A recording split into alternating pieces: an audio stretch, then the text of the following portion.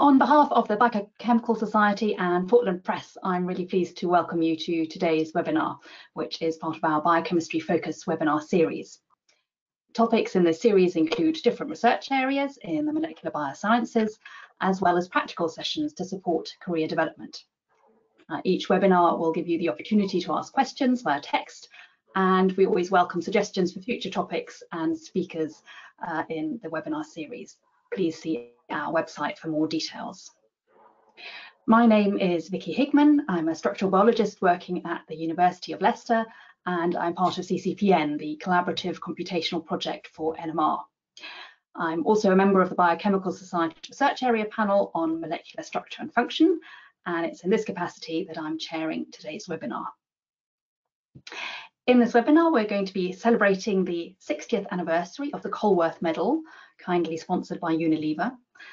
The Colworth Medal is a prestigious annual award which is presented to outstanding research by an early career biochemist of any nationality who's carried out the majority of their work in the UK or in the Republic of Ireland. And in this series now, we are bringing together some of our past winners from across the decades to discuss their careers, their achievements, and perhaps offer some advice. And today I'm really delighted to be joined by Professor Sir Philip Cohen, Professor Sheena Radford, OBE, Professor Dario Alessi, OBE, and Professor Mark Dillingham. Before we start with introductions though, I'd just like to remind everyone that questions are encouraged throughout the webinar, and we'll be asking them at the end of the discussions. Please just type your questions into the box as shown in the image on the screen, and then we'll try to answer as many as we can within the time we have.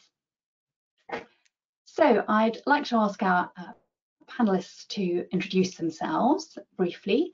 Perhaps we'll do this in order in which you received your medals. So Philip, could you perhaps start us off, please? Yes, I'm Philip Cohen. I'm the Professor of Enzymology at the University of Dundee. And I've been a principal investigator there for almost exactly 52 years now. Thank you. Sheena. Hello everybody, I'm Professor Sheena Radford. I'm a structural biologist. I'm Professor of Structural Molecular Biology and Astbury Professor of Biophysics at the University of Leeds. And I've also been in one place for a long time. So I've been in Leeds since 1995, enjoying great science the whole time. Thank you. Dario. Thank you. I'm Dario. I'm currently the director of the MRC protein phosphorylation units and phosphorylation and ubiquitination units at the University of Dundee. And I've been here since 1991 when I joined Philip's lab as a postdoc at the age of 23. I remember I came, and that's 33 years ago. And yeah, I've been here ever since, and I've had a good time doing working on signal transduction pathways. Thank you. And finally, Mark. Yeah, hi everyone. I'm Professor Mark Dillingham. I'm at the University of Bristol, and I use techniques in biochemistry, biophysics, and structural biology to study protein-DNA interactions, and often in the realm of DNA repair pathways. Super, thank you very much. Okay, what we're going to start off with today then is asking each of you to perhaps just talk us through your career pathway, how it was that you have ended up in where you are today, working on the things that you are working on. So perhaps we'll start off again with Philip. Okay, I thought as I saw that what happened after the Colworth Medal is coming up later, so I'll just take you briefly up to the year that I got the Colworth Medal, which is 46 years ago now, in 1977. Right, so I guess I was the 15th Colworth Medal winner. So I carried out my BSc and PhD in biochemistry at University College London over the period 1963 to 69. Around the end of my PhD, this is when the allosteric theory of enzyme regulation was proposed by Changeur, Monod, and Jacob at the Institut Pasteur in Paris. And I got sort of very excited about that as an undergraduate, and that's why I stayed on at UCL to work in this area with Michael Rosemeyer, who's now age 91. He's still around. I actually talk to him at the moment about every 2 or 3 weeks on the phone, as he's not terribly well. But anyway, so after my PhD, I then joined Edmund Fisher's lab at the University of Washington in Seattle. And the reason I did that was that I had gone as a first-year PhD student to a protein chemistry summer school in Venice. And there I had met Eddie Fisher and heard him give 3 lectures. So that was, and I thought he was working, it was the first time I'd really sort of learned a lot about covalent as opposed to non-covalent regulation of enzyme activity. So that's why I went to work there. And then, you know, I was only a 2-year postdoc, 3-year PhD and a 3-year BSc. So when I was about 25, after about 1 year in Seattle, I started applying for jobs back in the UK. I had a few possibilities, and I decided to accept an offer at the University of Dundee. The person who offered me the job was Peter Garland, the 6th Colworth Medal winner in 1968. Everyone told me I was writing off my career, that Dundee was in the middle of nowhere, and that would be the end of me. But, you know, I had noticed that Peter was a really up-and-coming biochemist. He had moved, or was just about to move, to the University of Dundee from the University of Bristol, where he was a reader. And also he had a big, brand new building and a number of positions to fill. So to me, it seemed like an exciting opportunity to get in at the ground floor. And so I went there, and it seems to have worked out reasonably well after that. I got the Colworth Medal 6 years after that. And there's possibly a number of reasons for that, but I put a lot of it down to a single authored paper I published, which is the first paper I published when I was after I had become a lecturer at Dundee. And I always recommend young principal investigators to start their careers with a single authored paper. In fact, my student John Rouse took my advice and published a single authored paper when he became a PI at Dundee, and there you are, he got the Colworth Medal soon after as well. Yeah. Anyway, what happened after that we can discuss later. Super, thank you very much. Sheena, how did you end up in Leeds? Well, it's like, beat that, isn't it? Well, I can say, Phil, that I have never published a single author paper. So maybe that says something about my science, or maybe it says that you can also be successful even without that single author paper, or maybe I should try harder. Anyway, I read biochemistry. The lab for a single author paper. I read biochemistry at the University of Birmingham for my undergrad. In the early 1980s, and I chose biochemistry because I loved organic chemistry, but I didn't really like the rest of chemistry very much.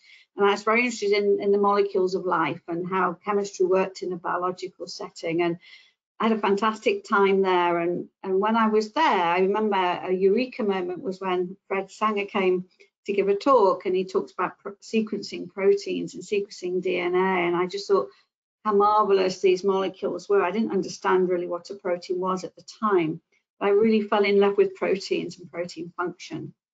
Then I went to Cambridge Biochemistry and I did my PhD there with Professor Richard Perham, and that was a great time.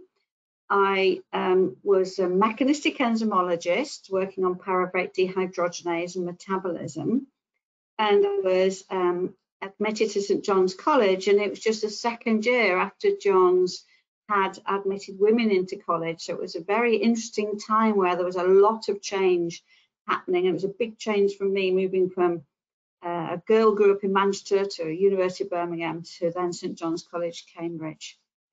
When I was doing my enzymology for my PhD, I realised that I wasn't quite so interested in where the proton donor was and how all the electrons moved. What I was really interested in is that the lid closed down on the protein and Alessi happened and things changed shapes and proteins came together to make new complexes. So I was more interested in proteins on the move.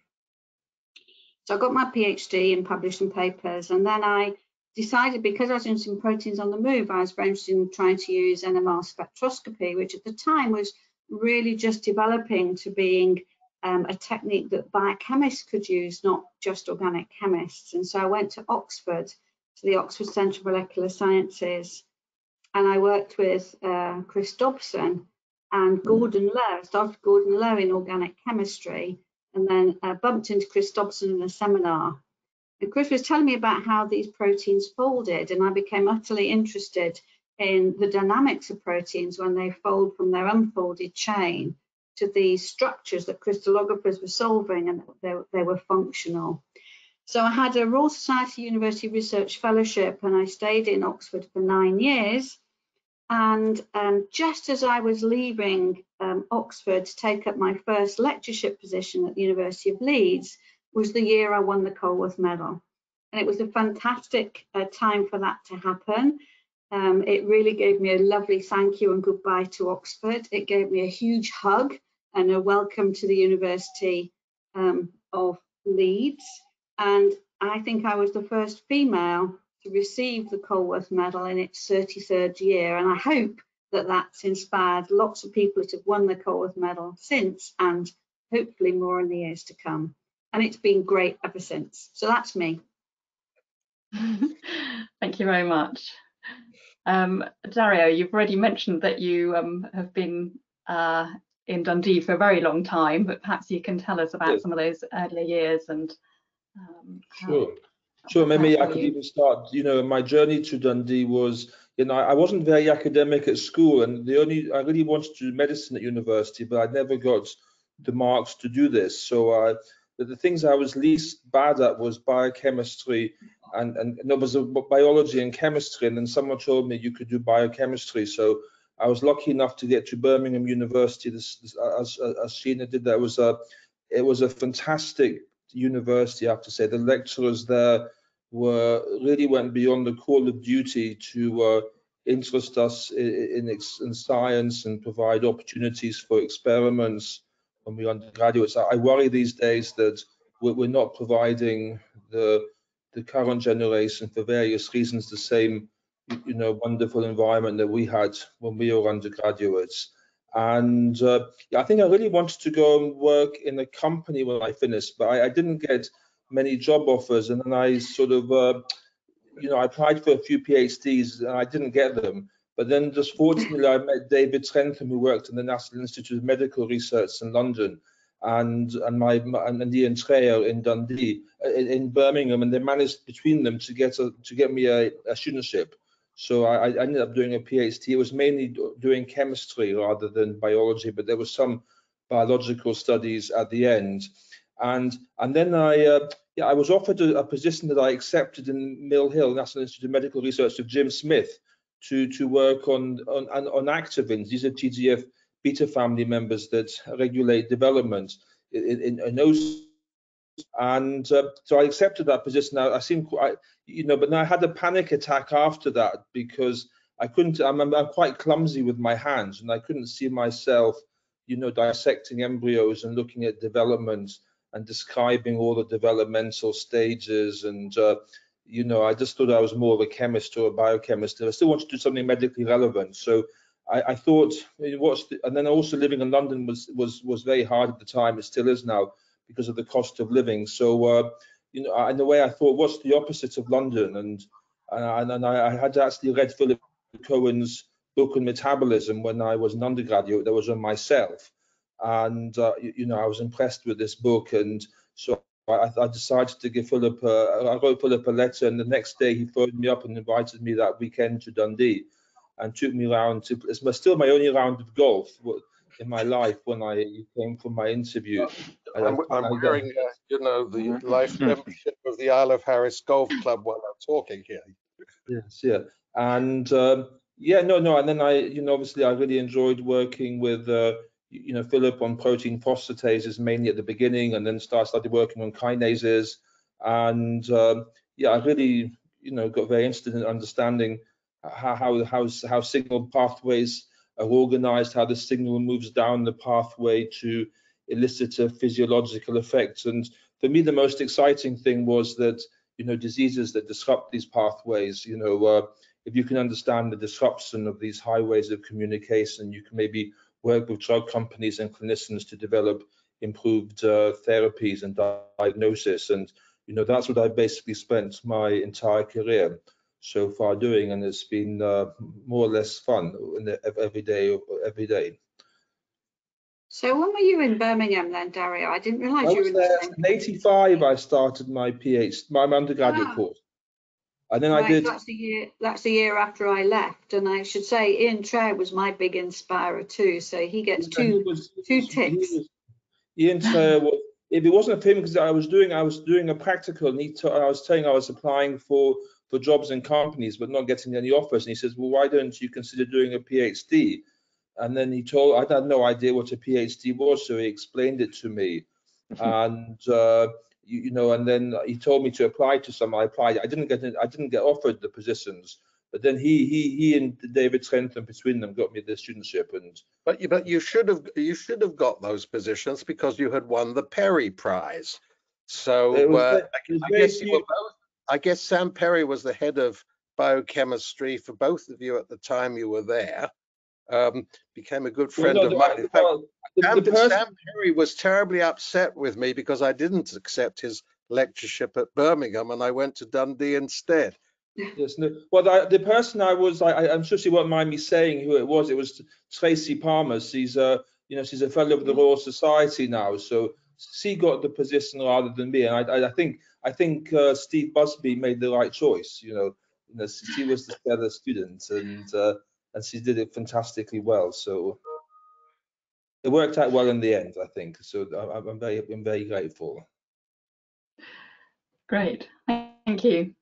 And Mark, can you tell us a little bit about Sure. your career? Sure. So I read biochemistry in Bristol in the mid-90s. In fact, I had my tutorials in the office, which is currently opposite mine. I was very heavily influenced by my tutor at the time, who was Steve Halford, who sadly died last year, actually. So keep an eye. Mark Shelkin and I are going to be writing a biographical memoir for Steve, actually. So keep an eye out for that in the not too distant future. I think I've joked before when I've been interviewed to do with the Colworth thing that I didn't really have any chance to do anything except for DNA protein interactions because Steve was my tutor and he didn't really bother to cover any of the rest of the course. He just used to tell me about his own research. And fortunately, I guess I was kind of interested in molecular genetics and restriction enzymes and recombinases and all the stuff that he worked on. I got really interested in proteins that acted on DNA, especially proteins that did kind of grand scale conformational changes and did cool stuff to DNA, swapping bits of DNA around, moving on DNA. So because of that, I ended up doing my PhD in Oxford with Dale Wigley. I was very lucky to get onto a project where they had just solved the first ever crystal structure of any DNA helicase. I got on that project at a brilliant time. It turned out to be a super tractable system, and we were able to do a lot of new structural biology and biophysics to look at translocation mechanisms in DNA helicases. Although during my PhD, although we'd made some good progress with understanding underlying mechanisms of helicases, it became apparent that there were just tons of these proteins, and they often function as modular components in much larger assemblies. So I wanted to go and try and understand how you could slot these little machines into bigger assemblies and do really complicated reactions on DNA. I'd become aware of the work of Steve Kowalczykowski in UC Davis in California. He was working on a system called REC-BCD, which was one of these very complicated big enzymes with lots of multiple different catalytic subunits doing different weird and wonderful things that functioned in DNA break repair. And his lab had also just pioneered the first single molecule observations of DNA helicases on DNA. So I was very excited to go there. I managed to get one of those welcome traveling fellowships that they used to have. Went there for a few years, worked on those systems, brought back some ideas with me where I followed up doing kinetics on the systems with Martin Webb at the NIMR. So like Dario, I spent some time at the NIMR, also interacted a lot with David Trentham during my time working with Martin Webb on kinetics of helicases. And that set me up eventually to get a URF like Sheena, which I started in Bristol on a URF at the Royal Society in 2005. And then, yeah, shortly afterwards, was lucky enough to win the Colworth Medal. Great. Well, thank you very much, all of you. I was next going to ask you to tell me a little bit about what it was that sort of inspired you and to pursue a career in the biosciences, and whether there were particular teachers or mentors or experiences and topics that had sort of, caught your imagination. Dario and Sheena, you've already told us a little bit about that. I don't know if you want to add anything more, Sheena. I think only that I never really decided to pursue a career in anything. I just sort of did what inspired me and what I liked doing, and one thing led to the next. And often so when I'm talking to early career researchers, how did you decide you did this? And so, well, I never did. I just did something I enjoyed. I obviously tried to do it really well and publish it. And I think one thing led to another. I've never really made a career choice in my life. It's been a kind of continual evolution. And so I suppose the one thing that did always inspire me was how proteins are structured, how they fold, how they work, and now we work on how proteins misfold and cause misfolding diseases, and how proteins fold into membranes. But the eureka moment was seeing my first protein structure. The career decision was non-existent. Thank you. Philip, how about you? Why did I do biochemistry? Well, I was pretty good at chemistry at school. We had a wonderful German chemistry mistress called Gertrude Stranz, and but I actually didn't want to become a chemist because my father was a chemist. He invented the ink that the first Sunday Times color supplement was printed from. So that was his main claim to fame. And then I sort of, I was always passionate about natural history, and I did a lot of bird watching, and I heard about biochemistry and somehow thought it must be a cross between chemistry and bird watching. And that's why I started it. And it didn't turn out like that at all. In fact, I hated the first couple of years as an undergraduate, but it was in the third year, just doing a 3-week practical research project for the first time is what suddenly made me realize that this was really exciting, and that's what I wanted to do. So and I stayed on with the guy I did the undergraduate practical project with, Mike Rosemeyer, as I've mentioned before. And as Sheena has said, one thing leads to another. I wanted to get involved in a more complicated system of regulation, and phosphorylation fitted the bill, and so I sort of naturally went to Ed Fisher and learned how you study this process.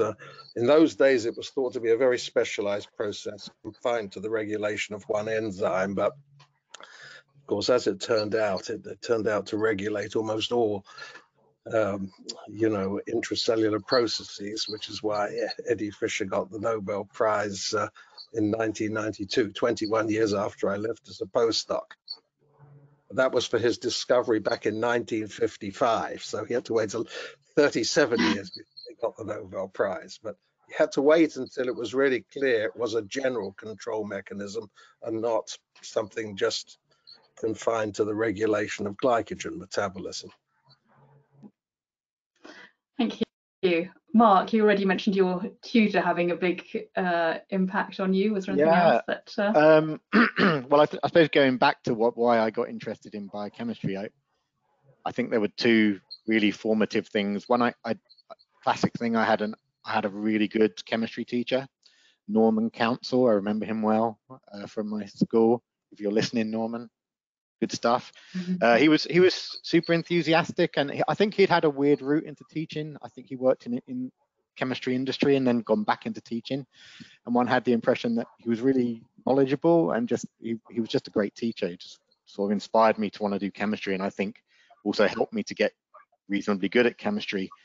But the reason I got into you know, the molecules of life or what have you was I just was completely amazed by recombinant DNA technology. I remember hearing about recombinant production of insulin in bugs, and I just felt it was insane that you could trick a life form into making this really useful protein for you just by sticking a bit of DNA in it, you know, with this magical code that would do it all for you. And so that I think I always had an interest in sort of central dogma processes because of that. Like I say, Steve very much reinforced that for me because of his love of DNA as well. I suppose the other formative moments I can remember are while I was an undergraduate, the F180PA structure was published from John Walker at the LMB, and I always thought enzymes might all be a bit boring. Like Sheena, I thought maybe pyruvate dehydrogenase was a bit boring, but then there was this kind of enzyme that was actually a machine, you know, that moved and transduced energy from ATP into conformational changes, and then shortly after I heard about that from Leo Brady, who taught us structural biology, I had Steve West, now at the Crick, gave a lecture on the RAV-AB complex, and he was talking about helicases and how much we didn't know about how they worked, and it seemed to bring together my love of DNA and this idea of enzymes being machines, and that's, I guess, how I got into helicases. Yeah. And I haven't yet disclosed, by the way, that like Sheena, I also did my PhD on dehydrogenases. Ah, right. So I shouldn't have. Glycase I don't really think it's glucose phosphate dehydrogenase, the first enzyme of the pentose phosphate pathway. Yeah. Well, I think it's also interesting how we all, we'll see if Dario is the exception. We all started with chemistry because my dad was a chemist and my grandfather. And so for me, the inspiration was genetic, I think, from birth. We're always asking, why is the grass green and why is the sky blue and how does the brain work? And that was a topic of conversation often when doing the dishes after dinner. So Dario, was it chemistry that inspired you, or did you start with a different route? I think you're muted at the moment. You've got muted now, Dario. Yeah, I guess my family were all farmers, soldiers, or administrators. There wasn't a single scientist, to my knowledge, anywhere, you know, before me. So I was everyone was a bit straight. It was a bit puzzled when I went into doing something scientific. But yeah, for me, I think it was more having a problem I could understand, because I think a lot of the time, there's lots of problems and like structural biology. I mean, it was too complicated for me to understand the mathematics or NMR, and you know, I preferred to get my hands into a problem that was conceptually quite straightforward to understand, but then yet a very big challenge, and that the answer, you know, might be useful. So that's what I quite liked about science. There was a clear-cut problem that you had to try and solve one way or the other, and I think that's what's motivated me a lot, especially at the beginning, was just that being able to do curiosity-driven research, just to do something that's enjoyable, interesting. You know, you have to think about it when you go home at night and analyze your data, and in the morning work out of the 100 experiments you think you could do, which one are you going to do and why? And then you know, and when things don't work, then you have to be strong enough to persevere and you know, and not give up. And I think that's yeah, no, that's one of these. But I quite enjoy that. Yeah, so that's what drove me a lot, I think. And you can get paid to do it. In a way, you're getting it's like a vocation. You're getting paid to do your hobby. I still think that, you know, it's quite surprising. Yeah. Are there any particular aspects that you feel really helped and supported you in the success you've had in your work? Any particular, not just mentors and collaborators, we've talked about that a bit already, but sort of support networks, experiences? What was it that enabled you to win the Colworth Medal, I guess? I don't, Mark, do you want to start us off? Yeah, I mean, well, I'd made some notes. I very much think science is a lot about teamwork. So just is I also don't have a single author paper, Philip. It'd be good if I did, but certainly I've benefited massively from the teams I've worked in. I don't think I could have achieved, you know, half of what I've done without some of the brilliant people I've worked with, both when I was a student and a postdoc. I was lucky to work in some brilliant teams. People bring in different ideas and different techniques to the table, and also, you know, as what I've achieved as a PI, I certainly couldn't have done without having been lucky enough to have some fabulous people in the lab. So, and it's not just that immediate research team, is it? It's also your peers in your department who can help to critique your work and give you support, and also you know, your wider field. So I guess I'm a lot in the sort of DNA repair, DNA protein interactions field, and they've always been very friendly and supportive environments to work in more widely. So I feel like my answer to the question is that I've been lucky to be in some really brilliant teams and work with great people. Thanks. I don't want it to appear that I'm a complete loner and I've done everything by myself. I've had some very great collaborations, but the collaborations have involved really, you know, two different parties with complementary skills suddenly impinging unexpectedly on the same problem. So I'm thinking particularly of, you know, 5-8 year collaborations that I had with people like Chris Marshall and Michel Godert throughout, for example, the 1990s. Yeah, so yes, no, collaboration is very important, but I think we all agree that I think that passion for research is very important, because without the passion, you actually won't be able to go through the huge amount of work and perseverance that's necessary in order to crack, you know, a difficult problem.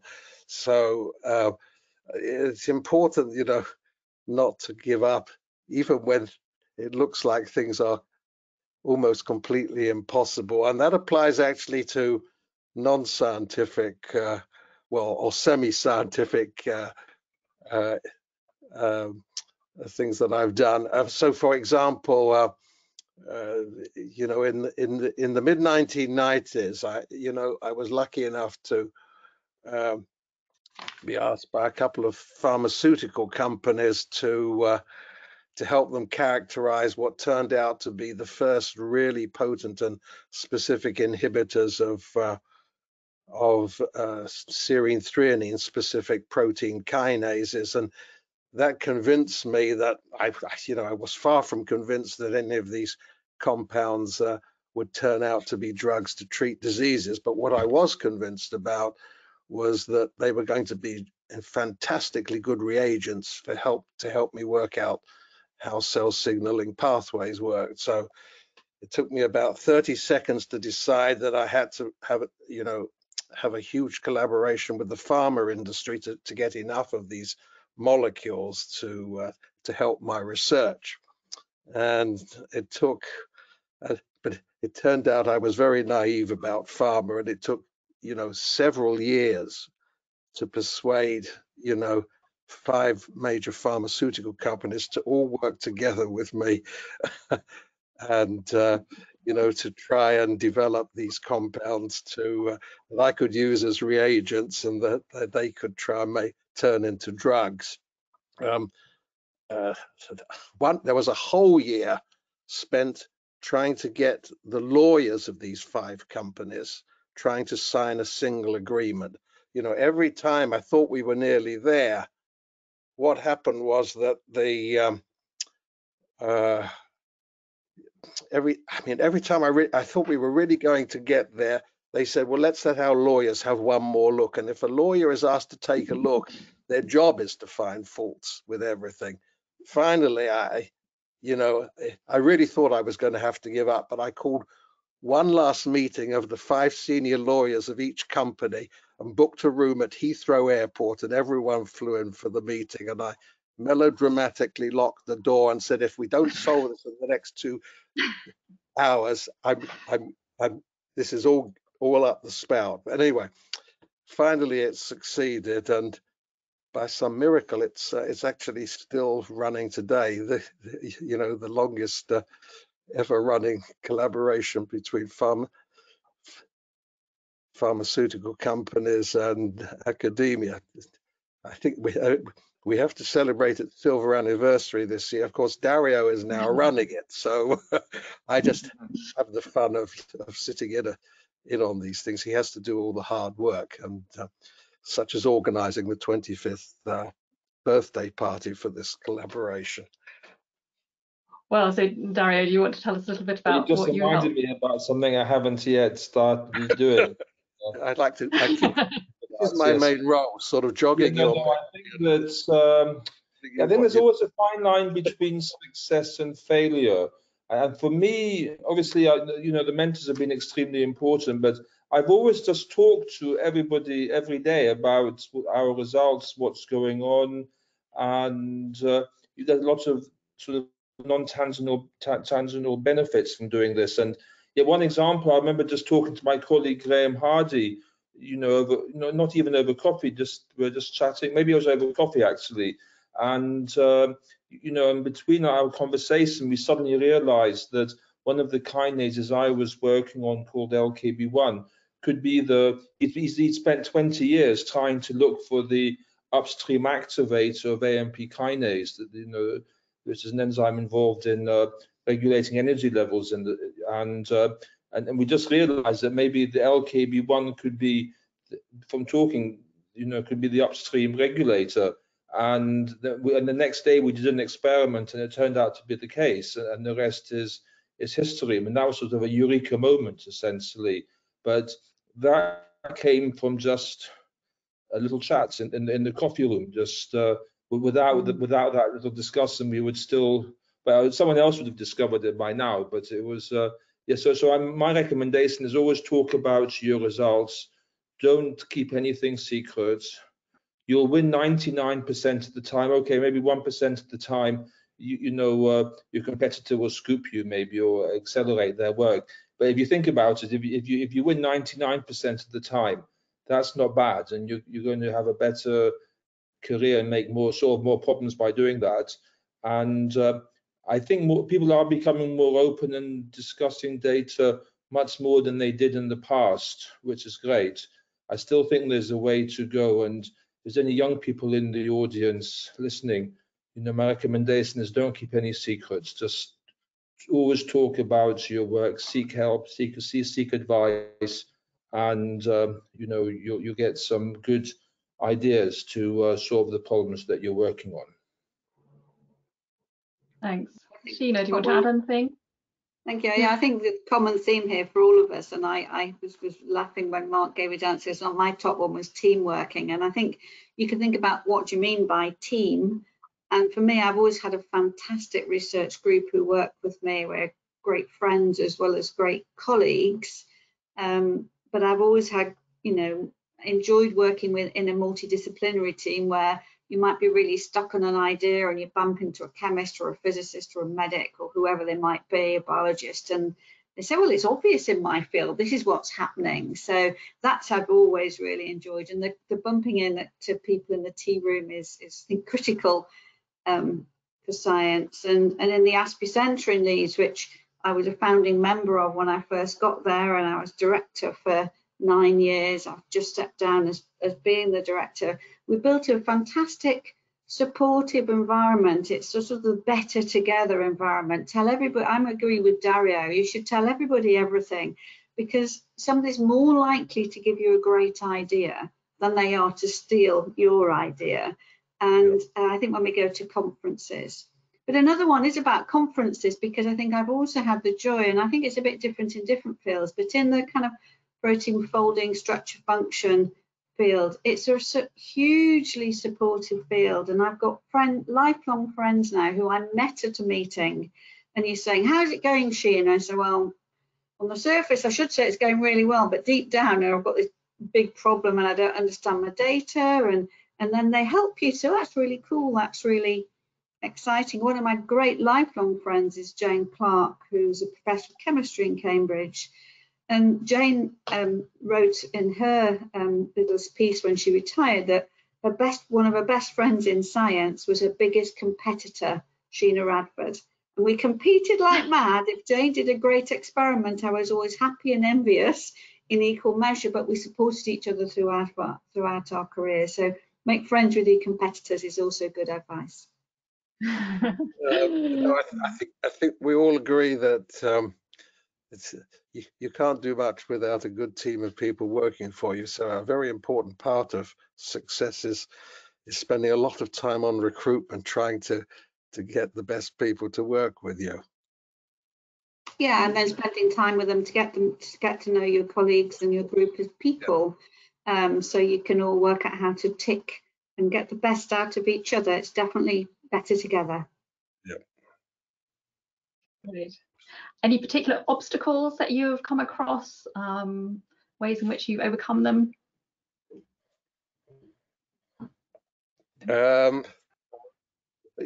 Yes, I've had everybody has had some problem or other over the years.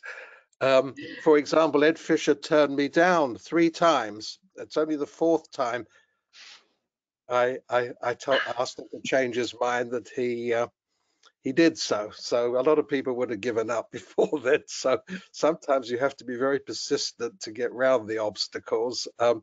Even today, if someone writes to me 3 or 4 times and because I haven't replied because I'm too busy or because I don't really have a position, I think, oh, this person really wants to work with me. I better have at least a Zoom call with them and see whether I'm missing a good opportunity here. When I became a PI, my first research grant to what was then called the Science Research Council, now BBSRC, was turned down. Why was it turned down? I can still remember the referee's comments. It's just over 50 years ago. So one set of comments were the following. Protein phosphorylation. Yes, that's all solved now. Ed Fisher and Ed Krebs have found that glycogen phosphorylase is controlled by reversible phosphorylation. What else is there to discover? And the next one was, well, even if it is a good idea, how can this young investigator compete with those huge teams of Ed Fisher and Ed Krebs? You know, he's got no chance of competing, so you shouldn't fund this grant application. This is probably the same sorts of reactions that any young person putting in the first grant might frequently get today in a slightly different context because every subject is different. So actually, I didn't apply to the BBSRC again for the next 50 years. In fact, it's only this year I've been awarded for the very first time ever a research grant from BBSRC. So that's a surprise. What else is difficult? Getting your first research prize is difficult. Much easier to get things after that, because if no one's got a research prize, then the jury always look at it and they say, why hasn't he got a research prize before? It'll be safer and a choice to give it to someone who's already got a prize. So this is another potential, hurdle to get round once you get to a particular level.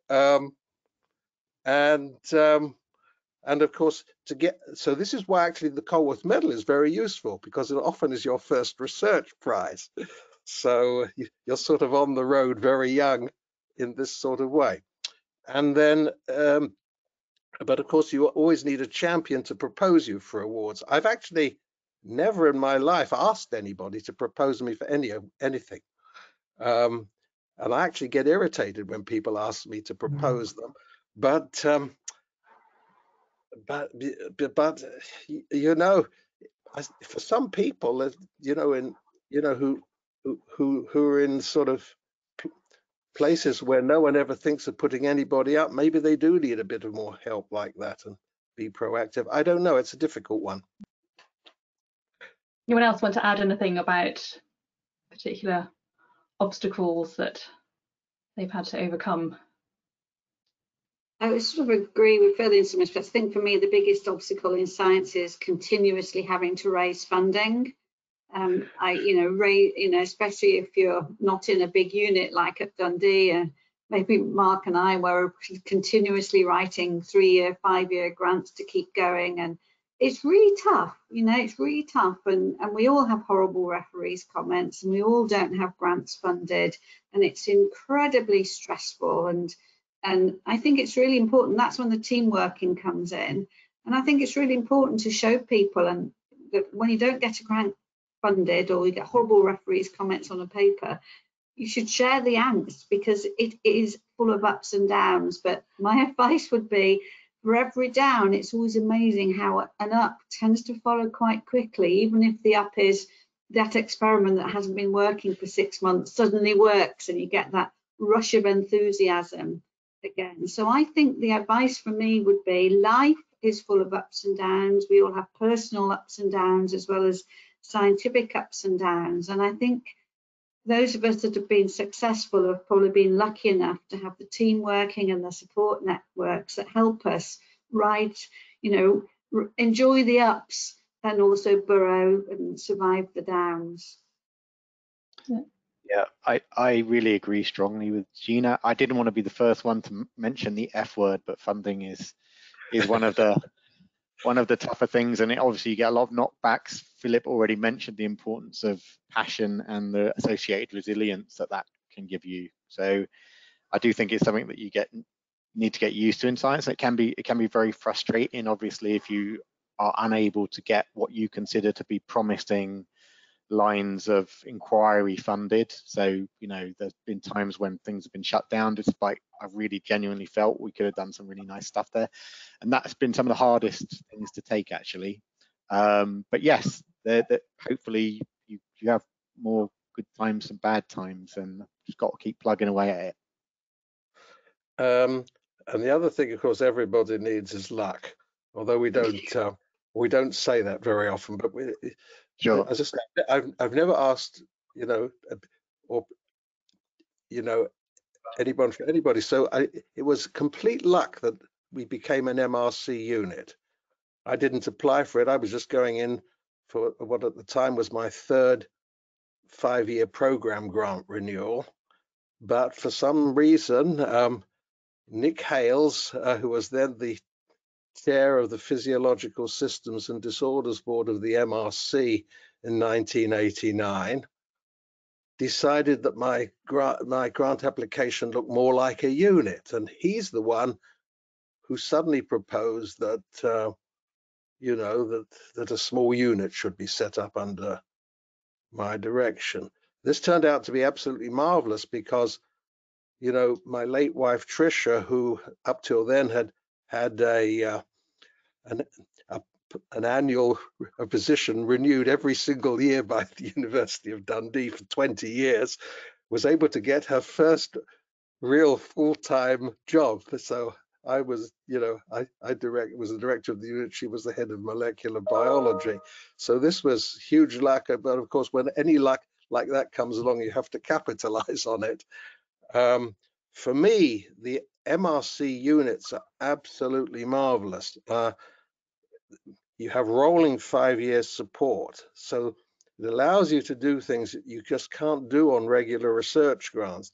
So, for example, to change field. I mean, you know, after, you know, my lab worked out a major chunk of the insulin signal transduction pathway, there was still a lot to be done. For me, it was no longer a black box. So I just wanted to change field. And I you know, I got very excited about innate immunity and how it was regulated. And I basically just changed the fields. I used the similar technologies that I'd used to sort out insulin action to, you know, to get into innate immunity. But I am absolutely sure that I would not have been funded, you know, if I'd not been in a unit. When in a unit, I just did it. You know, and I think I've done reasonably well in this area. But you know, now I'm no longer, I mean, I'm based in the MRC unit now, but I'm actually not funded by the unit, and I have to get my own research funding. And I've recently proposed to change my research area again because of something I discovered. And I got, you know, referees coming back to me, you know, saying, notwithstanding the paper you published last year in the EMBO journal, we really think that your proposals are very exciting, but much too preliminary. Please, you know, go away and get some more preliminary data. Now, this is what makes it so wonderful to be in an MRC unit. You just do it, you know, and you stand or fall by your decision. Whereas, you know, if you're not protected in that way, you probably won't change field. You'll start dotting the I's and crossing the T's of the same for years. I don't think that's actually true for all of those listening. I've never worked in a unit, and there's lots of people that manage to have successful careers, but I think you do have to be nimble-footed. You do have to make your own luck, and you do have to change fields to have the inspiration to do new things. So I think with having long-term funding, 5-year grants are great. But the most important thing is to have that idea that's different from the status quo. That's really what you're saying, isn't it? And I think, and you have to be nimble-footed to try new things out. And that's why having young people in your labs are really good, because so often a new PhD student's not wise enough to tell you that your idea is a bit risky, and you can inspire them to try new things. And many of the new things we've done have all started from those young researchers coming to your lab to start new things off. So I think we're very lucky in the UK in that we have many ways of funding our science through the UKRI and through Wellcome and through charities and cancer charities. So there's lots of ways of getting research funded, but it's really hard work and it's full of ups and downs. That would be my advice to those listening. I agree with all of that.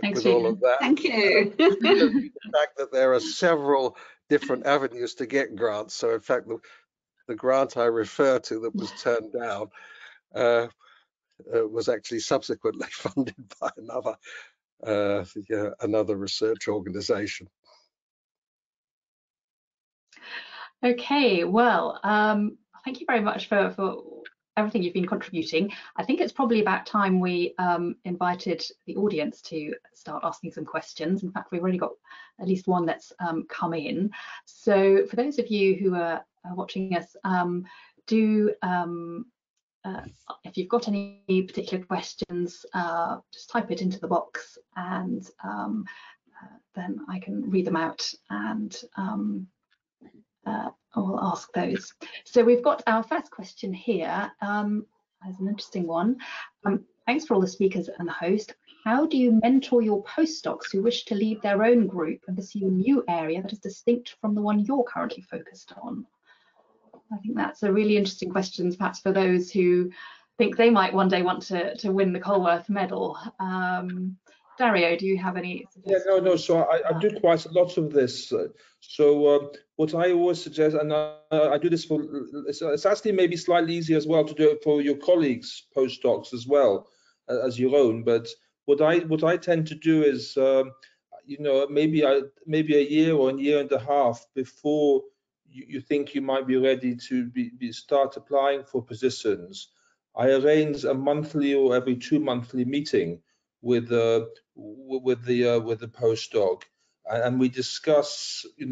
At the beginning, the plans are very vague and not very focused, and I discuss with them what they want to do, and then how are they going to get there. And I advise them to go and talk to 4 or 5 other people that might be able to provide further support, and then we have a plan for what they're going to do, and then they come back in a month or 2 months time and tell me who they've talked to and what they've done. And obviously their current experimentation in the lab is obviously very important, and then we gradually build up confidence and a solid research question for them to be strong enough to put in a strong application for a position either in the university or somewhere else. And I found that to be very useful in doing that. I always tell people